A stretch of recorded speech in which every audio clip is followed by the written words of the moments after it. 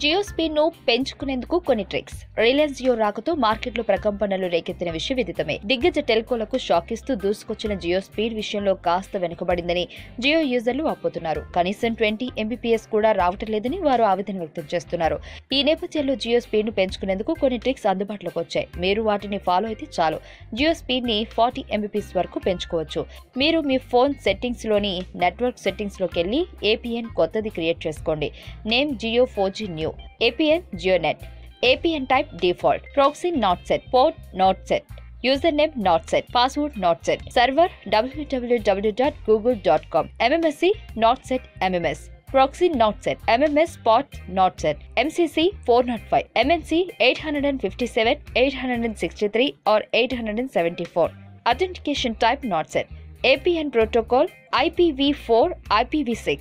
అన్ని ఫోన్లకు సిమ్ వేయగానే ఆటోమేటిక్గా సిమ్ నెట్వర్క్ చూపిస్తుంది. అయినప్పటికీ ఒకసారి చెక్ చేసుకోవడం మేలు. ఇందుకోసం మీరు settings, network settings, preferred network type 4G LTE అని సెట్ చేసుకోండి. VPN యాప్స్ డౌన్లోడ్ చేసుకోవడం ద్వారా కూడా జియో స్పీడ్ ను పెంచుకోవచ్చు.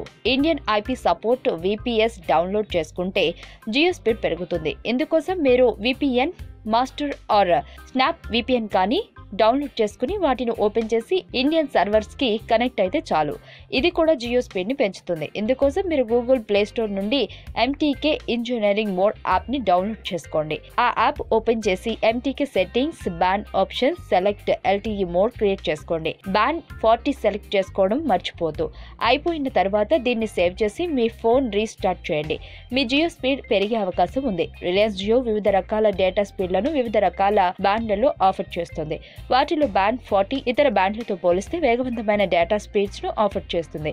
మీ ఫోన్ LTE బ్యాండ్ ను బ్యాండ్ 40కి మార్చుకోవడం ద్వారా హై డేటా స్పీడ్ ను మీరు ఆస్వాదించవచ్చు.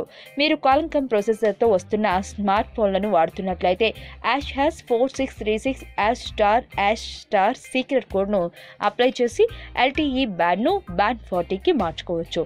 అయితే ఈ ట్రిక్ OnePlus 3, Xiaomi Mi 5 వంటి క్వాల్కమ్ చిప్స్ డివైజులలో మాత్రమే వర్క్ అవుతుందని గ్రహించండి. ఈ వీడియో మీకు నచ్చినట్లయితే లైక్ చేయండి, షేర్ చేయండి. మరిన్ని అప్డేట్స్ కోసం మా ఛానల్ ని సబ్స్క్రైబ్ చేయండి.